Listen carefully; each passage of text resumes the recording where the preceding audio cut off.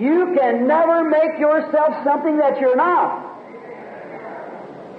If you're just impersonating Christianity, no matter if you're preaching the gospel, you need an altar call in your soul. Right? If you're just trying to act like that person that's a Christian, you're miserable yourself, knowing in your heart that you're not. And if the fruits of the Spirit don't follow you, long-suffering, goodness, meekness, gentleness, patience, then you need an altar call in your heart. You just feared hell and started off trying to be a Christian. God has to call you to be a Christian. God called Abraham, elected him.